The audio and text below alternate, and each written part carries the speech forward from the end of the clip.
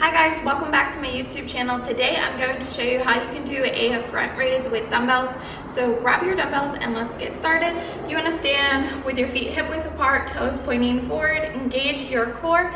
You're going to lift your arm up to its parallel with the floor, slight bend in your elbow and slowly lowering back down and repeating with the other arm, making sure you're not bringing your shoulders to your ears. Keep them down and engaged and making sure that they're also not rounding forward like so.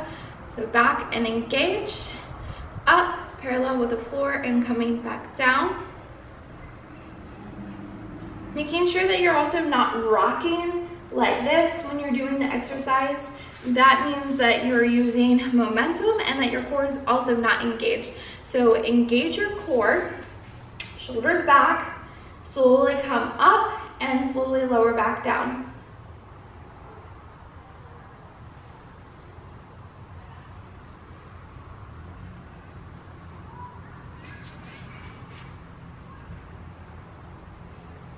And there you have it. That's how you do the dumbbell front raise with a set of dumbbells.